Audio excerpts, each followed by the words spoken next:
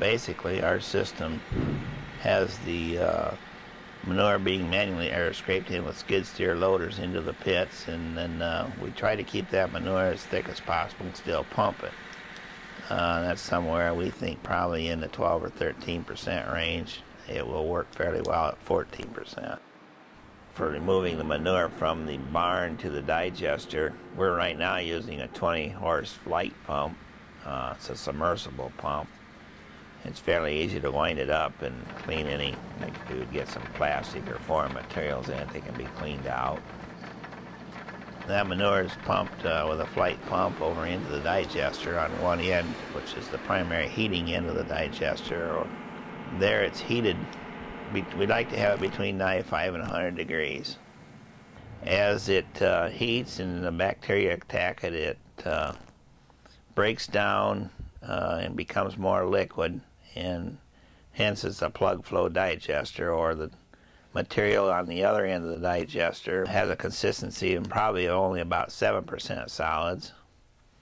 And from there it runs over a weir wall and under a baffle and out into a tank, which we repump out of for separation. We separate the fiber from the liquid and put the liquid, which is now about 3% solids, into a lagoon. Well, after the separator, the solids are taken back into the barn and used for the bedding. Those solids they have some moisture left in them, but it disappears rather quickly. It's low enough that it disappears fairly quickly in the stalls and becomes a relatively nice bedding product. There's plenty of it to do the whole facility, so it works well that way, takes care of the bedding needs.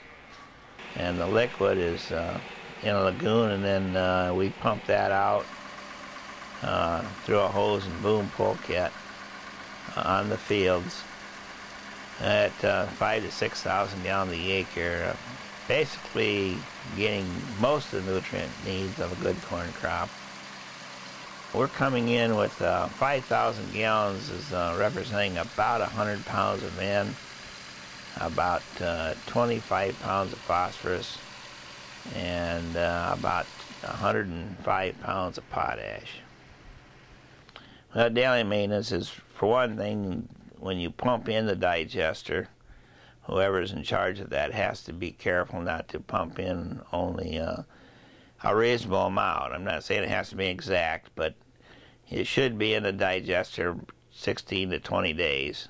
And if you're putting in amounts too high compared to the size of the digester, it's going to go through there faster than you would like. So that's probably the main management tip, is to, if you get an awful lot of water for some reason or what, it probably shouldn't jump it through that digester. You need to be in consideration of what can go in that digester, or how much goes through there, so that you don't wash the bacteria out.